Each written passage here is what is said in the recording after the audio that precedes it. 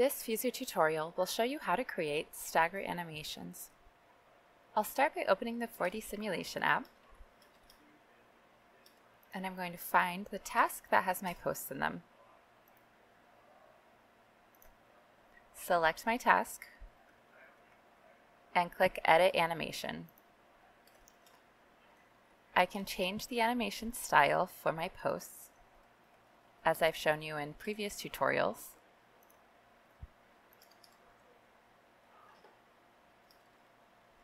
But I can also apply a stagger animation to them. That means they'll come in at a staggered pace, and I have the option of choosing the order that they come in. To choose the order, I just click on the objects in the order that I'd like them to come in.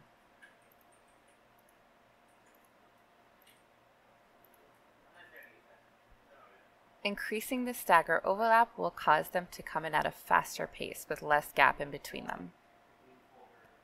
Click Finish when you're done, and preview to see how it will look. Click Apply to save your changes.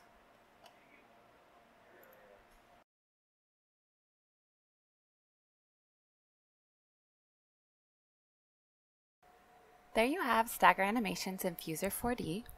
Thanks for watching. I hope you enjoyed this tutorial.